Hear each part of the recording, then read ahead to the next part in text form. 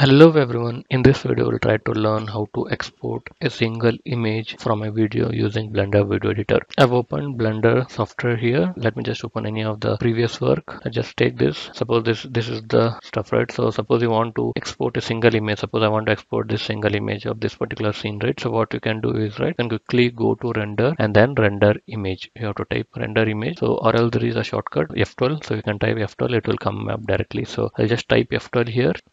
So if you see, right, it comes up this stuff and then this is particular thing, and then you want to save this image, right? What you have to type? Alt yes, you have to type. So if I type Alt yes, right, and then I just select particular directory and then take image one and then just save the image. If I go to output section, right, and then if you see, right, so this image got created. So this is how you can quickly create an image from a video using Blender Video Editor. There is another option. Let me just show you. So if you want to do it, I'll just type this time render image again. And then if you want to, there's the option. If you go here, right, there is different option. Like, you can zoom in, zoom out, all those things you can do it. And then there is option to save as. If you want to save as, right, you have to type Shift Alt S. So I'll type Shift Alt S and then it will give save as, and then you can just save as this image, or else you can do it and just rename as 2 and then save this again image.